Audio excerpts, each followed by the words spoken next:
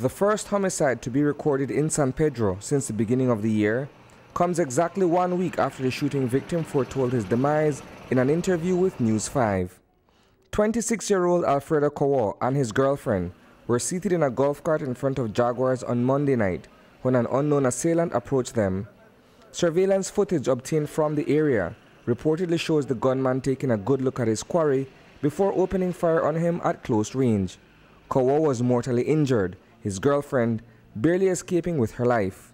Bien, yo estaba con él sentada en el golf cart de él, estábamos viendo un video en su Facebook, cuando de la nada un impacto de bala, él agarró su cabeza, volvió a ver para atrás y lo volvieron a dar otro tiro, que es el que le entró aquí a él. Después él se metió bajo su golf cart, él no quería que le hicieran daño más.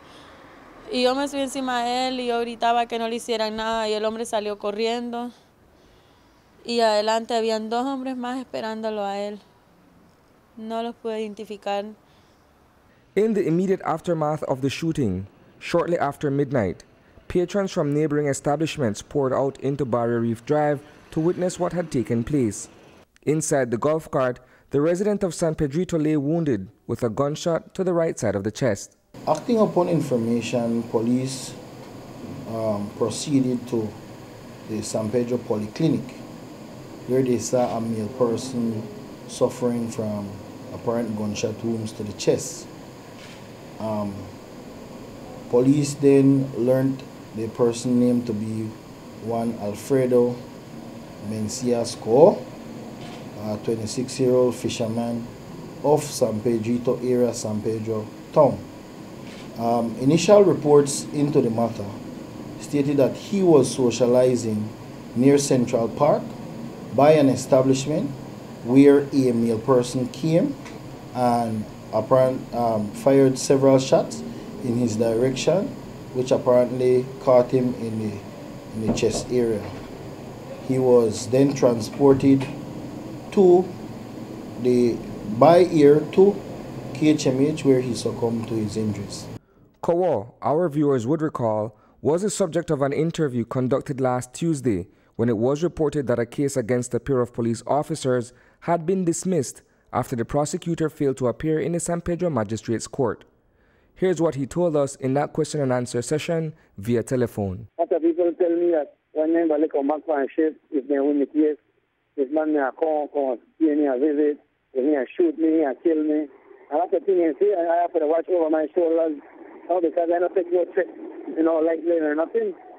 So you believe that your life will now be threatened, given the fact that you had basically made a report against these officers? Yeah, because a lot of people tell me, because remember, they go to talk, man, this is what they want to do when they get back their job.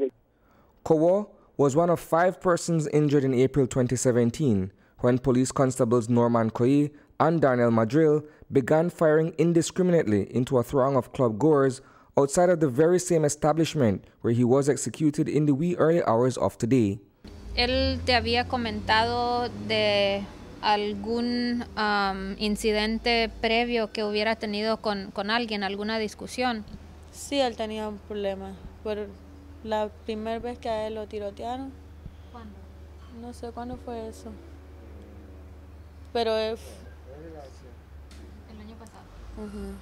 Ajá. Y ese era su único problema que él tenía, que él iba al juzgado, a juicio. Estaba yendo a la corte. A la corte, ajá. En relación y le votaron el caso y él fue a retomar el caso, vino aquí a Belize a retomar el caso otra vez. Oh, wow. ¿Y eso fue acerca de qué o relacionado con qué? No sé. Solo eso fue lo único que él me contó y que yo sé, pues yo estaba con él. Cowo's girlfriend of 5 months was unaware of the matter he was seeking to reopen against the officers. His family believes that his death may have been the result of that intention. Superintendent Henry Jamoth is in charge of the San Pedro Police Subformation. He says that there are no indications that Coye and Madrill are involved in the incident. However, the investigation into Cowo's murder is still very nascent. I have no information to suggest that at this time. Like I said, the investigation is it's in its infant stage, and A lot more work needs to be done, groundwork needs to be done before we can start casting aspersion and assumption. I would ask that the general public assist the police in this case, because we know that people saw, and we need these people to come forward and give evidence so that we can solve this murder and have San Pedro return to some sort of normalcy within that area.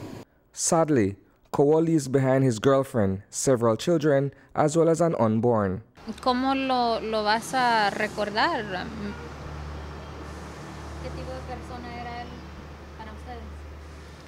Para mí una persona muy buena, yo lo amo a él y estoy embarazada de él. ¿Su primer hijo? No, él ya tiene otra niña. Reporting for News 5, I am Isani Cayetano.